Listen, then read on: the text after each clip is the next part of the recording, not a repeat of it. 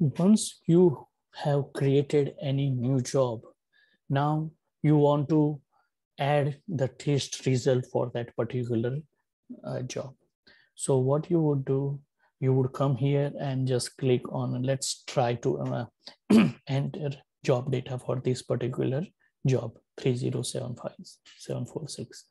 So you would come here, and these are the tests we have selected when we were creating this new job.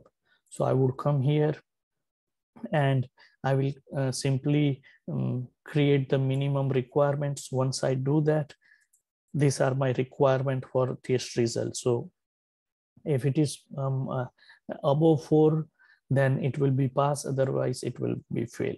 So you would come here, and the moment you will enter any test result, if it is matched with our minimum requirement, it will fail or it will pass. So let's say if I put pass, then you will see the green, otherwise you will see the red.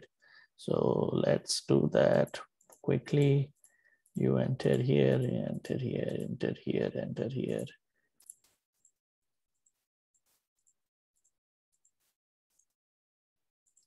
And once you hit save button, this job test result has been entered. And this is how you do it for all other test method. Also, you can go and add multiple test result as per your requirement.